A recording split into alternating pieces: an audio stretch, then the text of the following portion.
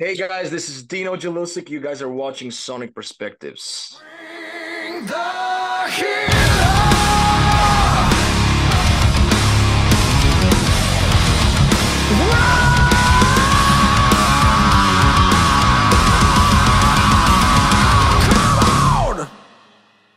Hello, everyone, and welcome to another interview of Sonic Perspectives. I'm Rodrigo, and my guest today is the vocal powerhouse Dino Jelusick. Dino, thank you so much for joining us.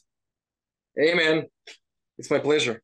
Yeah, we're here to promote your first solo album, Follow the Blind Man. Tell me about the decision to record an album under your own name. I mean, to me, that's independency and freedom, but also a big responsibility, right? It's not my solo album. That's the first thing. Jelusick is a band. It's Oh, four of okay. us. Okay. It's like Van Halen. It's like Van Halen and Bon Jovi and all those bands. It's not Right. it's not my solo record, so it's not that big of a responsibility as you think. But I'll Okay. be doing solo records in the future. But Jelusick is a band itself, and yeah, Good stuff. it's Good great. stuff. Yeah. Yeah, it's great, and really enjoyed creating this album with those guys, and it turned out great. And I'm really happy it's out finally. So Yeah. that's all Yeah. I can Well, say. yeah, what I like about it is there's a lot of variety in it. Some high octane songs like Animal Inside, for example, but there's some breathing space, like the title track, for example.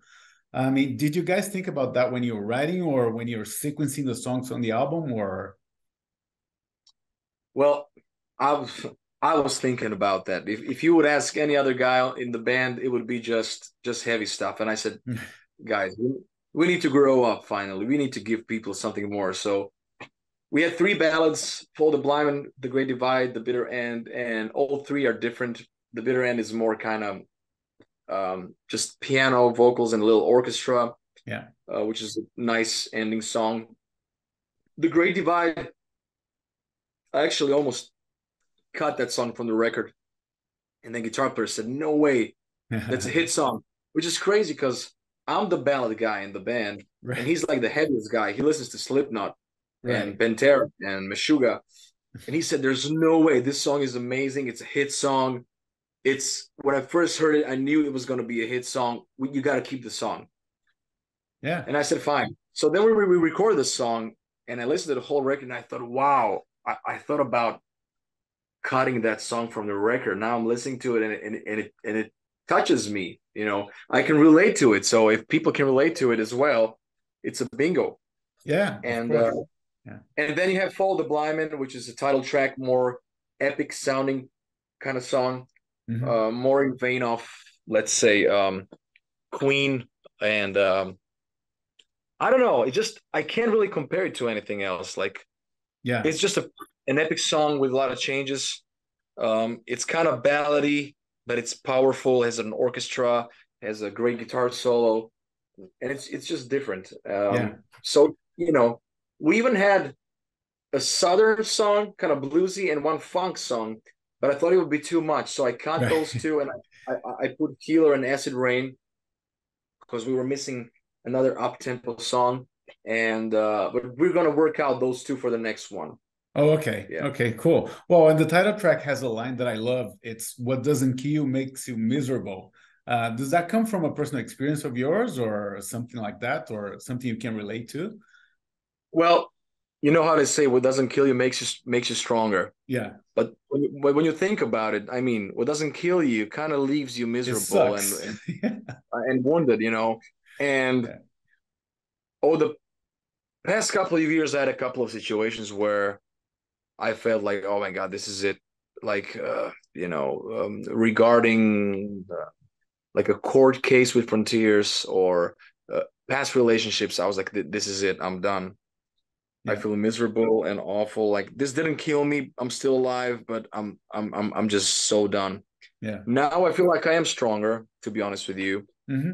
But but there was a lot of misery included. So back then I just didn't see any light. So Yeah. it was written and I just felt Yeah. like I need to pour it out in that song. So Yeah. yeah, I love that song. Yeah. I know a few details about this frontiers thing, and feel free not to talk about it. I'm glad you Yeah, went past that hill and you're in a different place in your career right now. So that's good. Yeah. absolutely.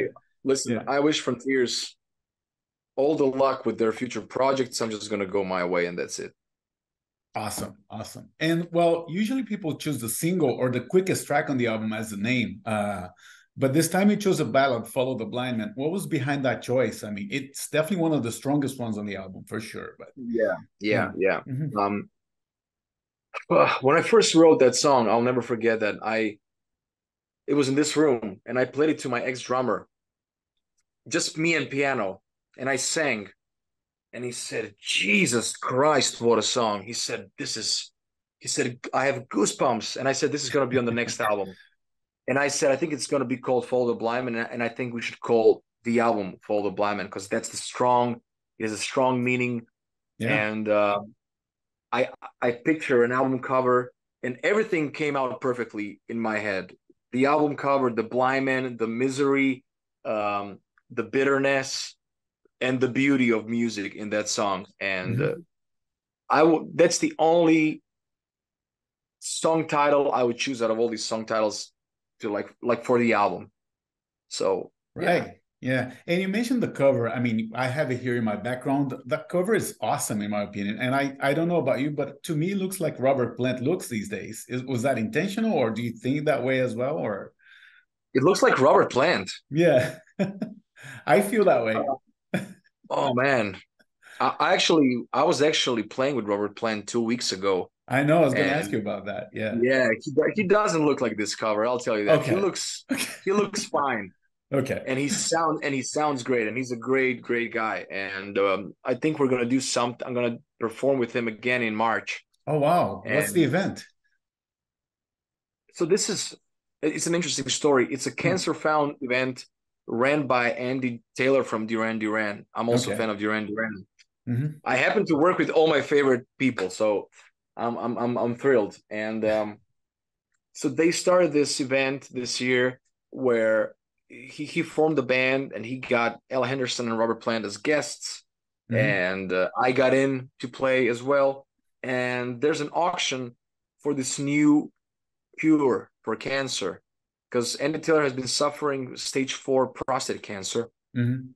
and they gave him, I think, like 3 weeks to live, and then this new doctor showed up with this new therapy, and now Andy is in remission.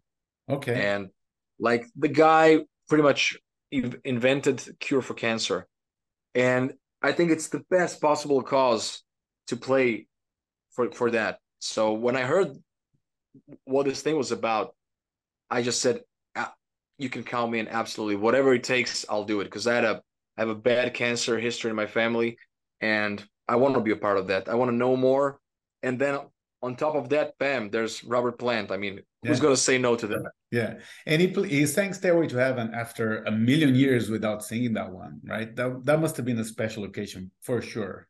Yeah. I can tell you, I was there when he sang Stairway to Heaven, Black Dog, and Thank You for the first time in almost 20 years. And he held lyrics, and he was reading lyrics to Stairway to Heaven because he forgot. Wow. And then I have a video where I sing Stairway with him. He said, I'm not comfortable singing this high anymore. I didn't do Zeppelin stuff for a long time. Mhm. And he said, can you help me out? And I said, Jesus Christ, yes, of course I can. So then What I a sang question, man. that Yeah. part. Then I sang that part full voice. He was like, motherfucker. And then he said, no. He's like, let's do me one line, you one line. Then we tried that. And then he said, you know what? Let's break it down to an acoustic part. I'm gonna sing it an octave lower. You go above me, and then this girl is gonna sing actual melody. So there's a video. I might actually post it soon, where we tried that song for the first time on rehearsal. It was surreal. Oh, It was wow. it was really surreal. So Please post it, man. I'd love to see it. Yeah. yeah, Yeah. we'll do. Yeah. And well, I usually ask everyone I interview what advice you'd give for someone who's starting in this business. But in your case, I'll revert it. I mean, what kind of advice did you receive from guys like Robert Plant, David Coverdale, all other established artists like that? Well, they all see me as the guy that's gonna carry the torch. Mm-hmm. And it's kind of a blessing and kind of a curse because Responsibility. Yeah. Yeah. the world of music has changed. Yeah. And Led Zeppelin was huge and original back then. But if I showed up playing that kind of music, I would be a copy of that, or a Yeah. copy of Whitesnake. So Yeah. I don't want to do it. I want to reinvent something myself with the spirit of that, but not Yeah. musically totally in that vein. Because there's a lot of modern stuff that I love, and it's 2023. It's time to Yeah. move on, but keeping that old school spirit of Coverdale, Plant, Paul Rogers, Dio, Joe and Turner. Yeah. I think that would be interesting. Mixing that up with some modern influences. I think that would be amazing. So, Yeah. Of course. Yeah. um, yeah, David has been just so genuine and nice to me, and I love that guy so much. He's Yeah. my all-time favorite. Yeah. Yeah, same here. Same here. Well, and back to the Yeah. album, you have Ivan Keller on guitars, Luca Roderick on bass, and Mario Lepoglavek on drums. How did they come into play and form this band with you? Well, Ivan Keller he's gonna enter my room and anytime soon because we gotta finish the video for Acid Rain, which Okay. is gonna come out in a Okay. couple of days. Sure. He's been playing with me for 8 years now, Hmm. more than 8 years, and he was in Animal Dry with me, and we are the core of everything that's gonna happen with any band of mine. So it's Okay. always me and him, and then a rhythm section because the Hmm. rhythm section changed. This year we had a different bass player on one gig, on another gig we had a different drummer, but it was always me and him that stayed. So we'll see how this band progresses. Mario is incredible drummer, great singer, knows stuff and helps me out arranging stuff. Luca is the best bass player I've ever played with, and like if this band stays what it should be, it's gonna be the best thing, I guarantee. Okay. And I know that Ivan played on Mike Mangini's solo album, and he told me you recommended him.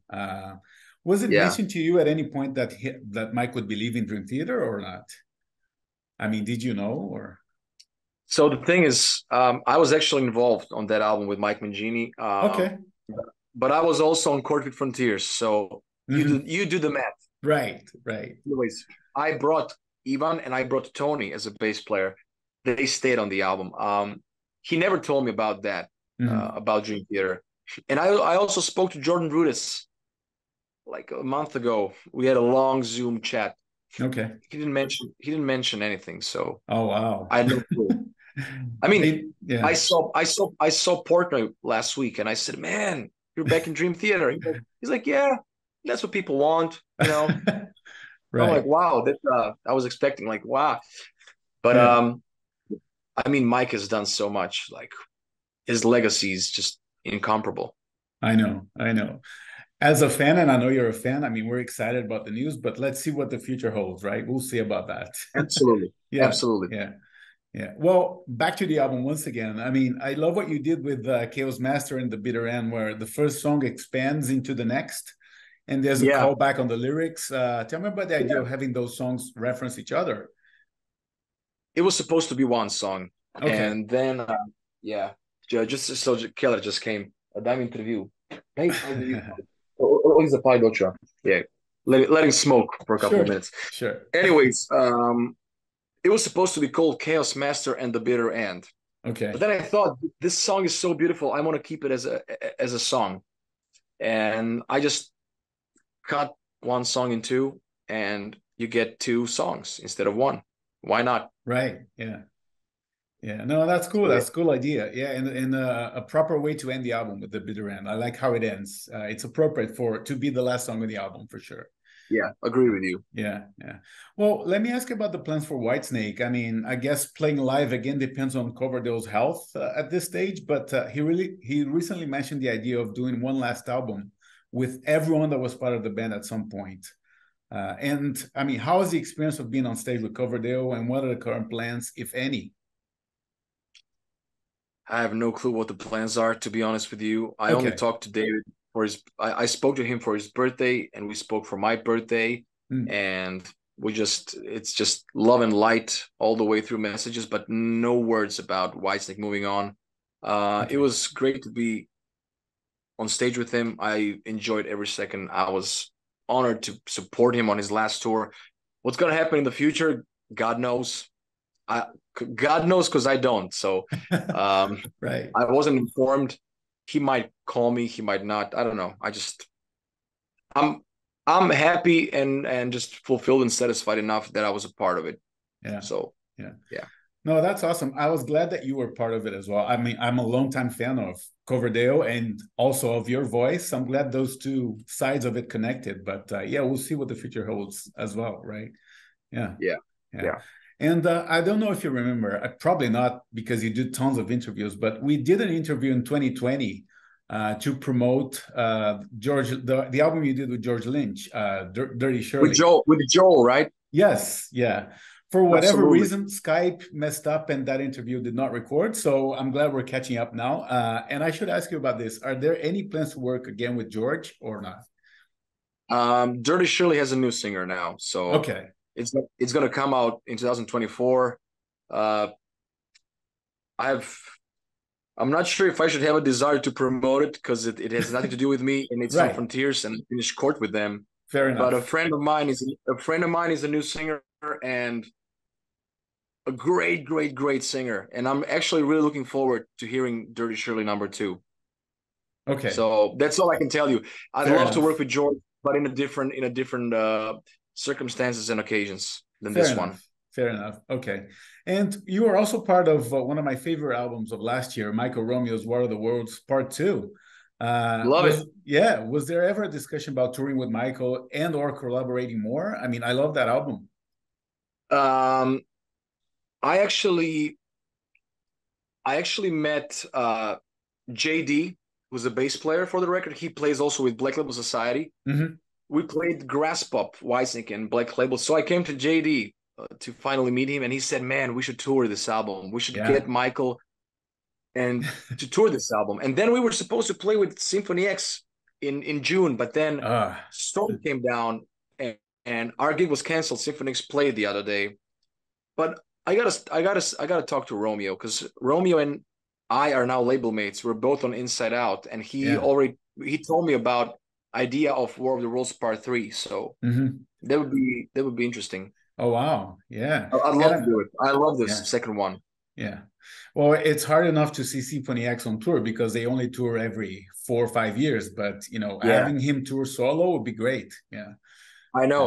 It'd Yeah. be amazing. Yeah. And also on the Yeah. same album, we had John Macaluso on drums. And I know you're part of a project with him called Stone Leaders, right? Yeah, Yeah. that was an album recorded almost 10 years ago. I was a I different know. singer back then. Yeah. And but I also was supposed to be in a new formation of Arc with Oh, Macaluso. right. Yeah. Then things fell off. But John and I are good now. Finally did this record together, and Mhm. hopefully more will come. Yeah. Okay. Do you play Box of Time in your live shows by any chance? Because that's a great song I from that don't. album. It's Yeah. my favorite song, but Yeah. I don't. It's a great track. It's Yeah. a great track. Yeah, I love it. Yeah. And well, as we approach the holiday season, the TSO shows are around the corner. How are you preparing for it? And what's the schedule so far? I'm not doing TSO You're not? because no, because Oh man. yeah, well, TSO rehearsals are now, they're going to start the tour in 5 days, and I'm doing the voice of Okay. Croatia as a judge. Okay. So I could only do one. So I took a break from the US tour this year so I can do the voice properly. Hopefully I'm back next year. We'll see if the schedule allows me, because I'm telling you that oh no, I told this to interview before you. Yeah. Yeah, my schedule for next year with Jelusick is crazy. We're getting calls from everywhere. We got a call to tour South America. We'll see what happens. Wow. It's just so many things happening right now. Wow. Yeah, and Yeah. well, I watched your audition on Junior Eurovision 2003, I believe. You look Yeah. so young Yes. then. Yeah, from that audition up to now, I mean, a lot has happened. Tell me, how was the trajectory so far, and how did you establish your identity as a singer? Because that's a tricky one to achieve, right? It's not tricky. It's impossible. I achieved so many impossible things. Being a kid that sings pop and then becoming a grown up and being accepted as a rock metal singer is mission impossible. I can't name one person that achieved that. So it's hard work and dedication and just, yeah, Yeah. it's, man, if I would tell you this whole story, it would take a lot more than what this interview can allow. Oh, I bet. Yeah. it's a long story, man. It's 20 years of just hard work and giving up on many things so I can do this properly. I know. Yeah. Well, your career could have gone to a completely different direction. You could have become the new Justin Bieber or whatnot. Absolutely. Maybe a lot. Yeah. Maybe a lot more money, but I'm glad you are where you are right now. So. Yeah. Me too. Me too. And well, I think your popularity has increased substantially in North America in recent years. Do you have any plans to move to the US to give your career yet another boost? I mean, that would change things as well, right? It would. I got an offer from Hollywood the other day, so we'll see how that goes. The thing is, Jelusick is a Croatian-based band, and just yeah, that would complicate things. Yeah. It's tricky, man. It's. I love living here. I love working in America. It's just Croatia is a great place to live. Great food, great landscape, great environment. I don't know. I still haven't decided. But I feel like I belong in LA. I just haven't decided yet if it's gonna happen like soon or not. Fair enough. And I know that after the Jelusick album, I know you have plans for future projects. Maybe you can reveal, maybe not. I know there's something around the corner coming up. Can you give us a sneak peek? I know you know because Joel knows. Yes. And Joel knows because Derek Sherinian told him. Yeah, he told me as well. Yeah, I know. And we had a problem because of that. So I can't reveal anything. But since you know, I have something in works with Derek Sherinian. The first teaser is going to come out in like a week. So the first single is going to come out in January, and the album is going to come out in March. And we're going to tour Europe in May. So awesome. I gave you some details. I can't tell you anything more until it's really revealed. So it's a great album. Yeah. And good stuff. I have high hopes for that album. I heard 1 or 2 tracks, but let's leave it at that. Yeah. And well, to finish off, what do you have plans in terms of touring for the upcoming months, and where can we find updates about your career? Listen, I'm gonna put out all the dates on my website, dinojelusick.com or jelusick.com. You can follow me on Facebook, YouTube, and Instagram. Regarding touring, we're gonna do a couple of dates in Croatia. And we're gonna do Slovenia with the Dead Daisies. We're gonna do Switzerland, 3 dates, and another date in Slovenia by the end of the year. Next year, I'm gonna post all the dates. We have around 25 concerts already booked. Wow. We're playing a festival with Europe and Decapitated and Avantasia and so on. And there's gonna be some cool news regarding some touring stuff that I will do next year as well. Awesome, but I will, long term, I will have Jelusick and this another thing that you heard as my 2 bands. Okay. Good stuff, man. I'll look out for it. Thank you so much for the interview. All the best with Follow the Blind and any other future endeavors. All right. Thank you so much. Appreciate it. Man. Have a good one. Cheers. Cheers. Bye.